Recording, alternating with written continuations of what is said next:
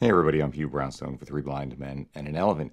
And since a number of you have urged me to do so, today we're going to talk about the FujiFilm X-Pro2. But before we do, I want to let you know that we've just created a Patreon page and invite you to join us by becoming a patron of the work we do here at Three Blind Men and an Elephant for as little as a couple of bucks a month. Or more. At the end of the show, I'll go into more detail, but in the meantime, you can always go to www.patreon.com/Hugh Brownstone to learn more.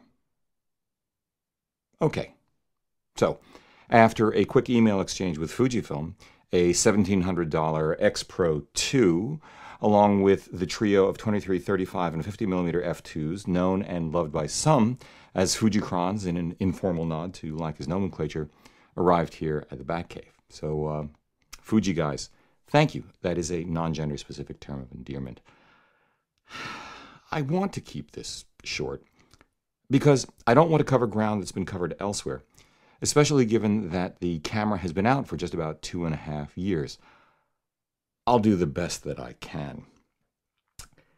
For those of you completely unfamiliar with the 35mm rangefinder-inspired X-Pro2, I'll put links in the show notes down below to my own review of its fraternal twin, the Fuji X-T2, which I love, and from which you can glean much about the X-Pro2 and Fujifilm lens ecosystem, as well as a link to, and I'm not sure that I'm pronouncing this properly, Martin Heilbronn's excellent and very detailed of the X-Pro2. Let's cut to the proverbial chase. The X-Pro2 is one of the cleverest, most inspired attempts, most successful attempts I've seen at melding tradition with modernity. But of course, that's hardly the entire story. First, though I shouldn't have been surprised, and it may not surprise you, the imagery coming out of this system is gorgeous compared to even the newest cameras. Like this.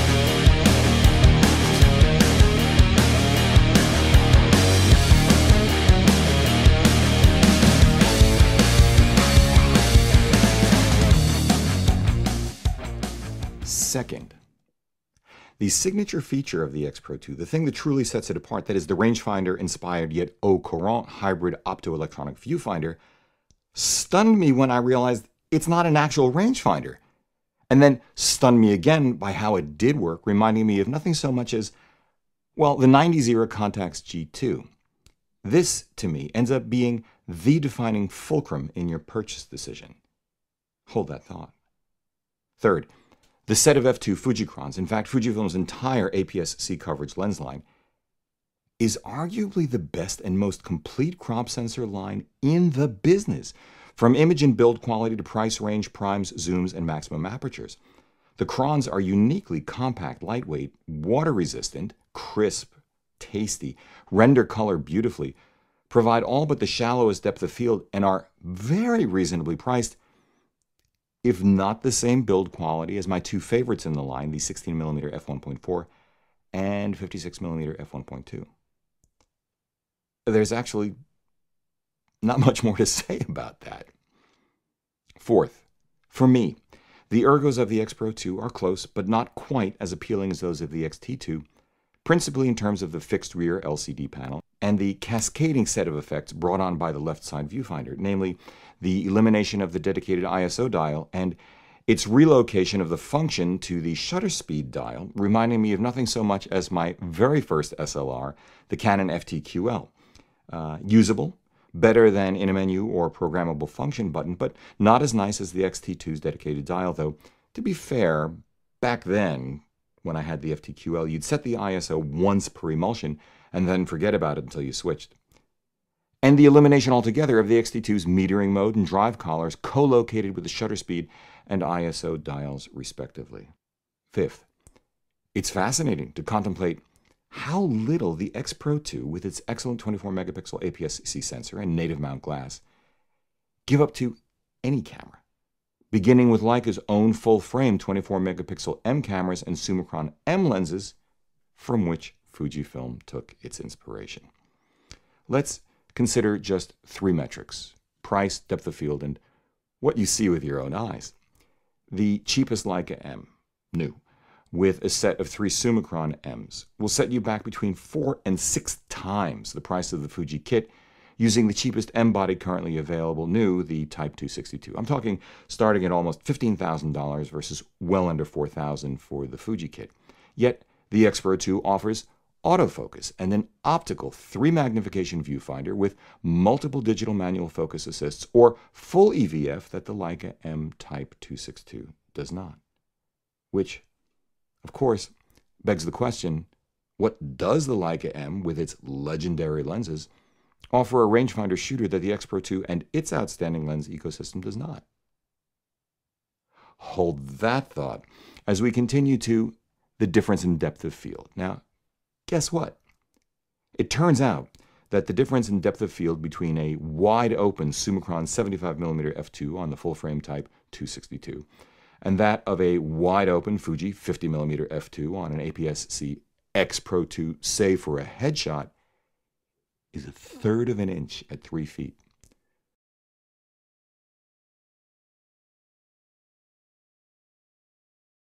For wide-angle shots, this is even less of an issue, as in, it's not. Conversely, remember too that with one extra stop of light when you want depth of field equivalence at all but the widest aperture, you'll be shooting at half the ISO on the Fuji. As for what you can see with your own eyes, well, the Fujifilm simulations are a singular joy in this ever-increasingly techno-gibberishly inclined industry of ours, and image quality is stellar. As in this real-world example. Since colors can be tweaked in post the way noise, tonality, resolution, and sharpness cannot, even at 6 inches, the 27 by 40 inch print hanging on our wall at home, taken with the X-Pro2's kissing cousin, the X-T2, appears grainless, noiseless, with wonderfully rich tonality. It reminds me of nothing so much as medium format, and this is a JPEG shot with Fuji's outstanding across film simulation and their equally outstanding 16mm f1.4. Which begs these questions. How big do you want to print or display? How far away from the image will your intended audience view it? How much do you intend to crop the image because you didn't have the right lens or your composition was otherwise too compromised? Because, cropping aside, and I have no problem with cropping. I mean, 2 of my favorite images of all time, number 1 and number 2, Arnold Newman's portrait of Igor Stravinsky and Henri Cartier-Bresson's Saint-Lazare, were both cropped. Only if you pixel peep at what I'll argue are inappropriately close distances, that is, at which point the gestalt of the image is simply gone from your field of view and means either the image itself fails aesthetically, emotionally, intellectually, or any combination thereof, or you're viewing technically rather than artistically. 24 megapixels is all that 99.9% of us need 99.9% of the time. Roughly. But to return to value for a moment, on the other hand, the X-Pro2 is 1.5 times the price of the X-T2 these days, which has a flippy screen and 4K video recording the X-Pro2 does not, and is the same price as Fuji's latest flagship, the X-H1, which has the added benefits beyond 4K video and flippy screen of in-body image stabilization, strengthened lens mount, better EVF, and the sub-LCD panel if you want that kind of thing. I'll figure that out shortly. Though, at the expense of weight and size. The X-H1's nearest competitors, Panasonic's G9 and Sony's A7 III, also deserve mention anywhere near this price. The $100 cheaper 20-megapixel Micro Four Thirds G9 offers very solid ergonomics, outstanding 4K video and IBIS, an enormous lens ecosystem, fully articulating rear LCD, and a vastly superior EVF with significant real-world benefit at 3.7 million dots, 0.83 magnification, variable down for glasses wearer, versus the X-Pro2's 2.4 million dot, 0.59 magnification full-time EVF. The $300 more expensive 24-megapixel full-frame A7 III has ergonomics only a mother could love, but it also offers IBIS 4K video, which is outstanding, superb lens line, and superior autofocus, dynamic range, and low-light performance at the margin, which is an important qualifier because the Fujis are outstanding at anything less than 10/10ths. The X-Pro2 is 40% dearer than what is arguably its truest closest competitors, the EVF-only Panasonic GX8 and Sony a6500, though a little bit further down the price chain, you'll find, again, the EVF-only rangefinder form factor Panasonic GX9 and Sony a6300, both of which are great cameras selling for under $1,000, though the a6300 doesn't offer IBIS, so maybe that's an even closer competitor to the X-Pro2. I know there's also the Olympus Pen F, but since I've never gone hands-on with one, I can't really comment. Then again, if you're truly old school and prefer actual film, you can find a Contax G2 on eBay with a 3-lanes version of the Summicrons for about the same price as the X-Pro2 body new alone. Which in turn begs the question, at whom is the X-Pro2 targeted? Do you even care that I just spoke about video? Well, okay, right, of course. It's aimed at rangefinder fans, people who want rangefinder handling, people who want physical controls, people who value the optical viewfinder experience and its advantages of dynamic range limited only by our own human eyes, at least while you're composing and focusing. Being able to see just outside the frame to better capture perhaps that decisive moment for which rangefinders are forever linked. And maybe for people like me who are both right-eye dominant and centrally proboscis challenged. Maybe it's aimed at Leica rangefinder fans constrained by budget or a decision process, shall we say, weighted toward value, whether they can afford it or not. Or Leica fans who want the feel of a traditional rangefinder with the convenience and higher hit rate of autofocus lenses. And I hear you. At which point, perhaps a more apt Leica comparison would be the 24-megapixel APS-C censored CL or TL2 with their relatively reasonably priced, that is, relative to the manual focus M lenses anyway, autofocus TL lenses, of course. Again, I'll put a link in the show notes down below so you can check out my review of both of those cameras. In any event, in the end, we can say that the X-Pro2 is for people who pay close attention not just to image quality, but the quality of taking the image, especially, predominantly, stills. The singular issue for me then, the fulcrum point I spoke of earlier, is that the X-Pro2's greatest strength, its optoelectronic viewfinder, just might also be its greatest weakness. And the basis for one of 4 things the Leica M provides that the X-Pro2 doesn't. So you don't have to hold that thought any longer. Let's go through them. 1.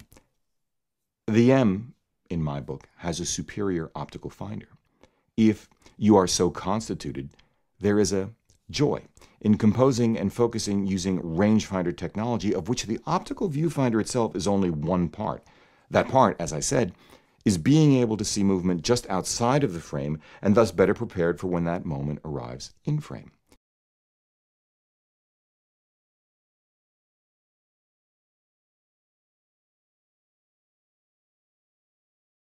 In this, the Leica M and Fuji X-Pro2 are conceptually no different, but the M's viewfinder is significantly larger, and that makes it much better, for me anyway.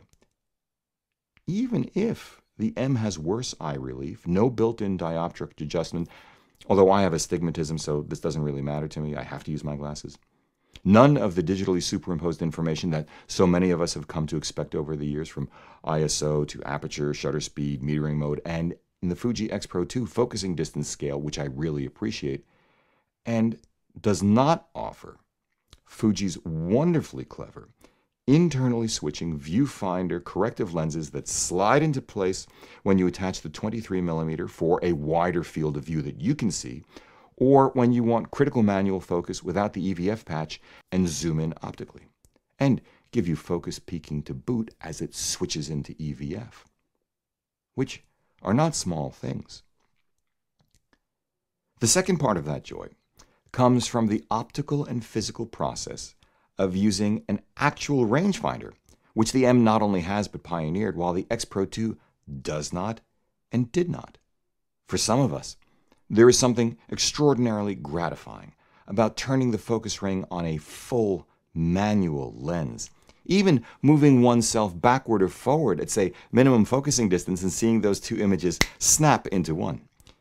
As I just said, the X-Pro2 doesn't have this.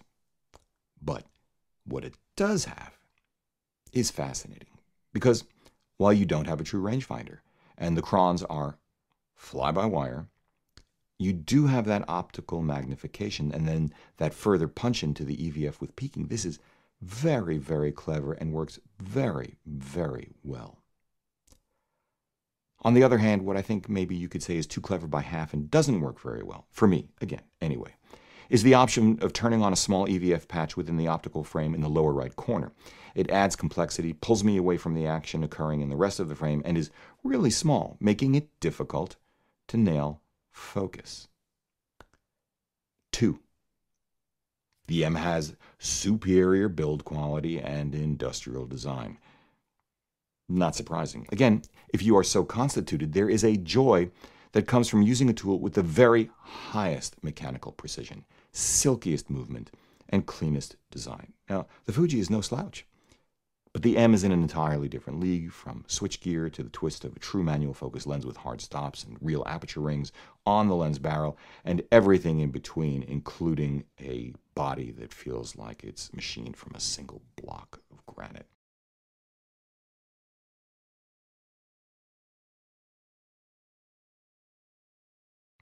As you would hope, given the price differential, though, again, it may not matter to you, and that's fine. 3. The M is simpler to use, not only because of the industrial design, which harkens back to 1954 and is retained to this day, but by the current team's commitment to pare the number of decisions and choices to what is essential rather than what is possible. This is true from physical controls to software. 4. The M offers a story in its heritage and the process by which it is built even today that the Fuji does not. Yes, generally speaking, modern rangefinder-style cameras, of which the X-Pro2 is the most daringly conceived, uniquely and thoroughly designed example, at some level trade on the history of mid-century rangefinders. But neither Fuji nor anyone else can point to legendary works by legendary photographers and legendary craftsmanship even today the way Leica can. These last 3 points are not criticisms of Fuji, nor excuses for Leica pricing, but instead what I said earlier, the things that the M offers which the Fuji does not. To people for whom these things matter, these are significant differentiators. Whether they can afford to purchase an M is a separate issue, as are aesthetic differences in image quality. They are both excellent. Full stop.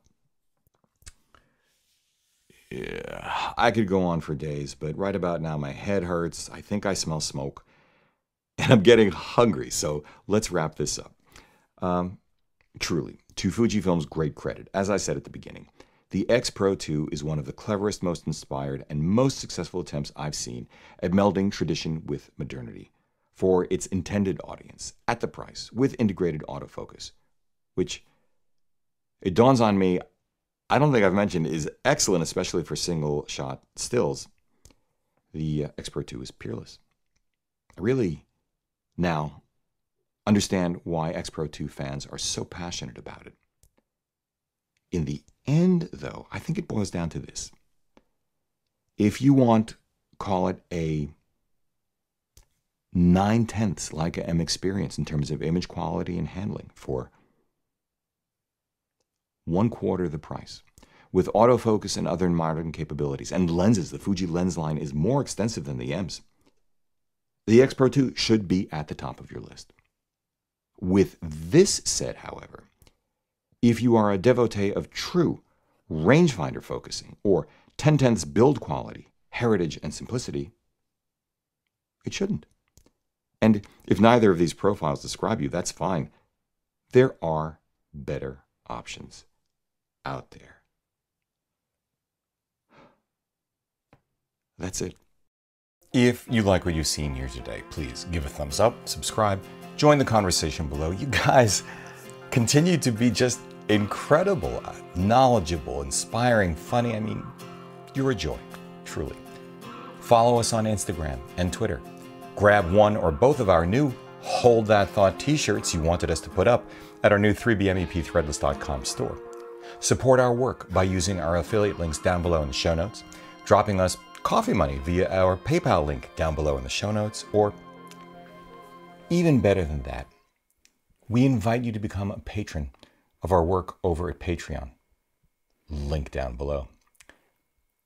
We've created our Patreon page because we are stoked to bring you not only gear reviews, but with our What Were You Thinking and Good World Gone Bad series, historical, educational, artistic morsels, and longer form conversations, not interviews, with world-class photographers, curators, gallery owners, keepers of the legacy, folks like Elliot Irwitt, Anya Sear, Mark Lubell, Etheline Staley, and friends like Brian Smith, Paul Giroux, Nino Rakicevic, and more. We'd really like you to join us to deliver this kind of content regularly. Your support on Patreon will really help us ramp it up. In which case, as always, we thank you for it. That's it. For Three Blind Men and an Elephant, I'm Hugh Brownstone. See you next time.